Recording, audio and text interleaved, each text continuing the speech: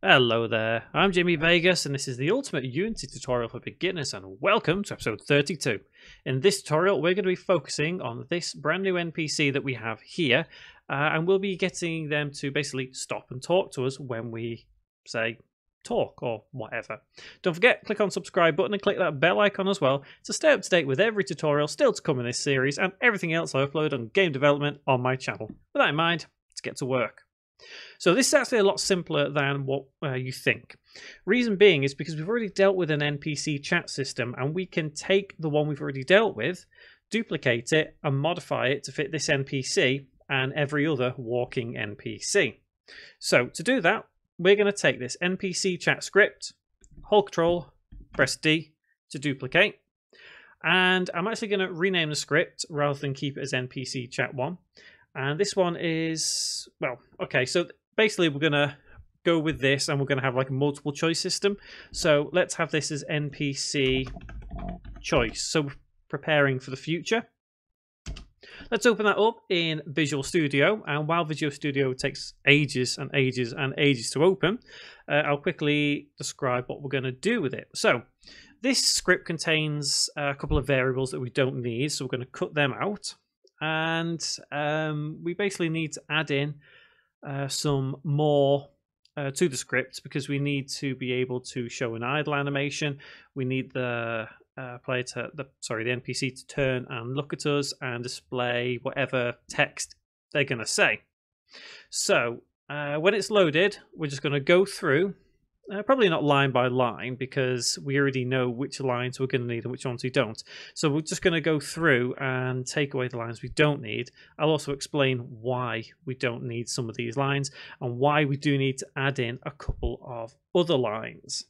So Visual Studio has pretty much loaded up now. I swear it gets slower and slower.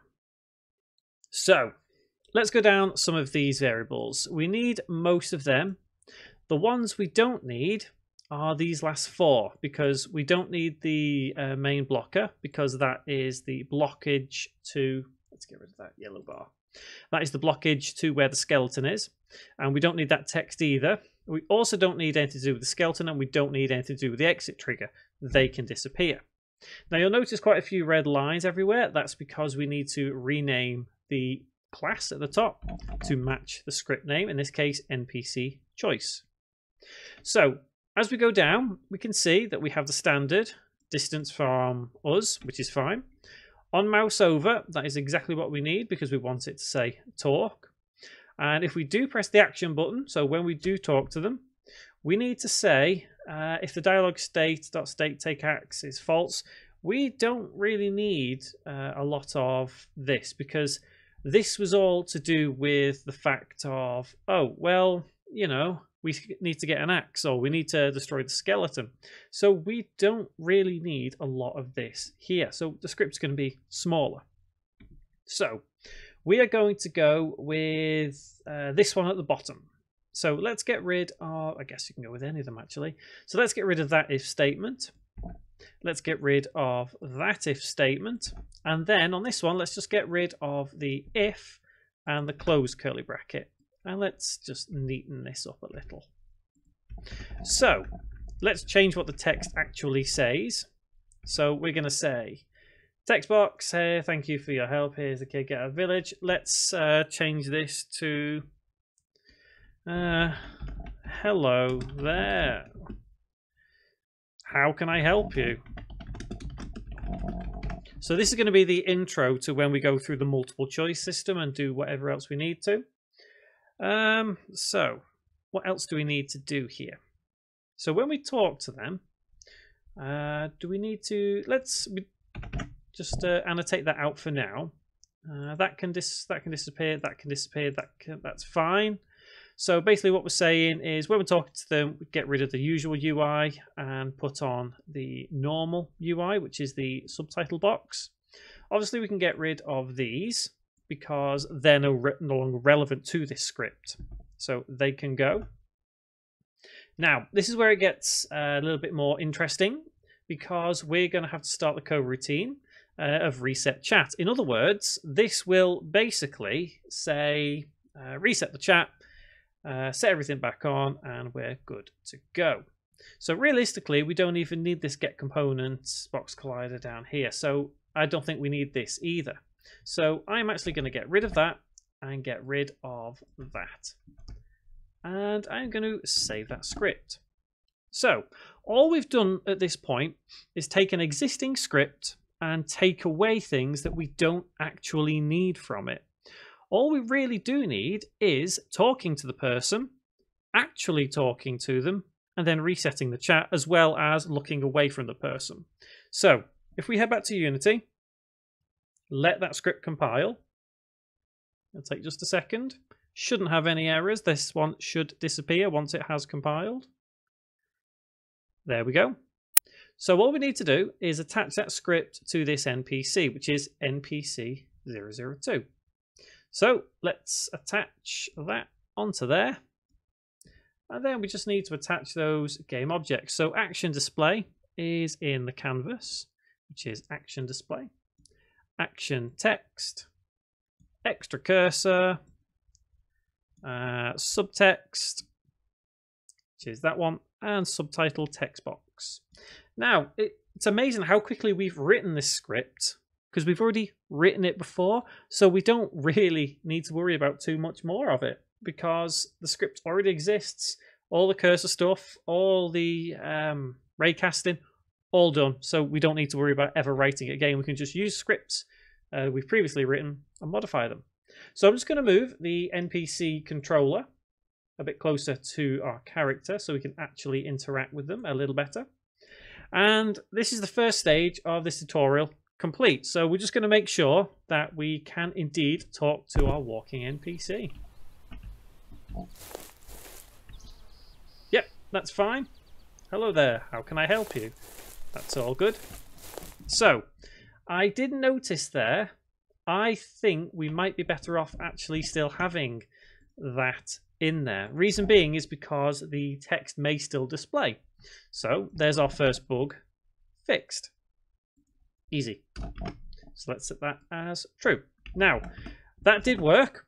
Carried on walking. So the next thing to do is to basically add in an idle animation that we're going to be able to play. So to do that, let's go to back to Unity. Let that compile. And sometime today, here we go. So let's go to our NPC folder, which is right there. And the idle animation, did I extract it? I think I may have extracted it during testing, but either way, if you haven't done, go to your idle animation, hold Control, press D to extract it out of there. Let's take that animation, so idle, loop, which is fine, and then we just need to add that to the animator for NPC2. So click on NPC2, click on the animator, and if you haven't already, I can't remember if we did this in a previous tutorial. It's been quite a while since I've recorded this series. But if not, drag and drop into there and make sure we have idle in there. So we have walking by default and idle as a secondary animation. So now as we've got that animation in there, we also need to reference the two scripts right here. The one script and the nav mesh right here. So we need to disable these two when we talk to our NPC. So let's add that in now. That means at the top we need to add in using Unity engine.ai because we're referencing the nav mesh. So that means when we actually speak to our person, which is right here, first and foremost, what we need to do, let me just align all this back up. That's all right. I should have done it before, but never mind. So first thing we need to do is we need to say to basically play the idle animation. So let's set have I done this right? I'm just trying to think now. Is this the best way of doing it? Yeah, of course it is. So we're going to say this dot get component, spiky brackets, animator, open close bracket, dot play, and the animation is idle, semicolon. At the same time, we then need to disable these two components. So one is NPC AI nav, and the other is navmesh agent. So let's start with this dot get component dot nav mesh agent open close bracket dot enabled equals false, because we're turning it off, and the same applies to the script as well. So this dot get component spiky brackets npc ai nav, there it is, open close bracket dot enabled equals false, semicolon, and let's save that for now, and let's quickly test those lines of code. So that is the next phase of this tutorial in order. There we go. Stopped. Perfect. So far so good. So now we need to resume what they're doing, and hopefully you guys may have already figured out how we're going to do that. So these 3 lines of code that we've just written, let's copy them and place them in the reset chat section down here. And we're going to change idle to walking, and we're going to put the navmesh agent as true and the script npc ai nav as true as well, and save. So you can really see the sequence of events coming together now, and being able to see all of this come as, you know, the whole sequence. So they stop, talk to us, and then carry on. And hopefully this should work. So over to our NPC, talk, how can I help you? And off they go again. Perfect. So it's kind of rude not looking at someone when you're talking to them. So let's add in the ability for the NPC to look at us and then carry on walking as normal when they're done. It's really, really easy to do. Now, the idea of being able to do this is a little bit crazy. So I'll show you how you would normally do something like this, and then I'll explain why it does what it does. So in this bit, just before we play the idle animation, let's say, in fact, we need to add in the player, don't we? So let's add the player as a variable. Public game object, the player, because we want them to look at the player, but the script needs to know what the player is. So not this, it's going to be this dot transform dot look at, and in brackets the player dot transform, semicolon, and save. Now you would think that that would work as intended, no problems whatsoever, but let me show you what happens when you try it.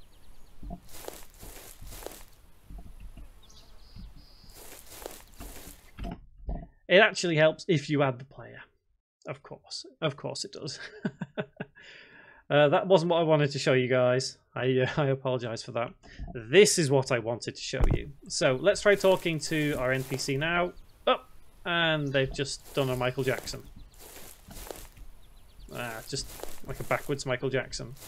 Now, that is a little bit crazy, but there is a real simple, easy to fix. So it doesn't quite work as intended. Even though the line of code is theoretically right, it's not quite right. We need to make sure that the transform position for the y-axis remains the same and doesn't try and look at the player. So in order to do that, we need to get rid of the player.transform and replace it with a new vector 3. So we're giving it 3D coordinates here based on X, Y, and Z. The X and the Z are going to be based on the player, and the Y is going to be based on the NPC. That way it prevents it from looking up at like 45 degrees. So that's going to be the player dot transform dot position dot X. So that's the X coordinate sorted. The next one is going to be the Y. So it's going to be this dot transform dot position dot Y, semicolon, and then the Z again is going to be back to the player. So the player dot transform dot position dot Z, close bracket, semicolon, and save. And that should be 2 brackets there. My apologies, because we've got the two there. Yeah, that's fine. So what's basically happening here is we're giving it a 3D coordinate rather than solely based on the player. Like I said, it's based 2/3 on the player. That way, it prevents the NPC from doing what it does. So now we should be able to go to our NPC and talk.